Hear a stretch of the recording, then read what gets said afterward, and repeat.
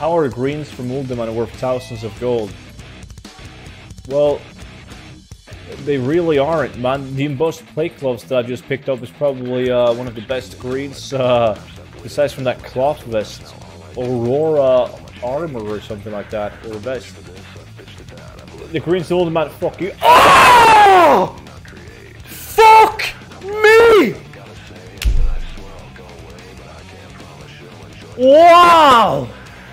Woo!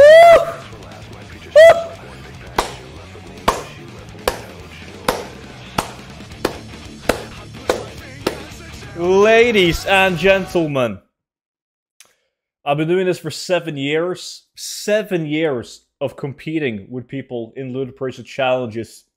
I haven't lost a single one. 2 times back-to-back glad without losing a single arena match. 8 times world champion LAC player. Some people say it's luck, man, but like this many wins, there's no way it can be luck, dude. It's obviously skill dependent loot tables we're talking about right here.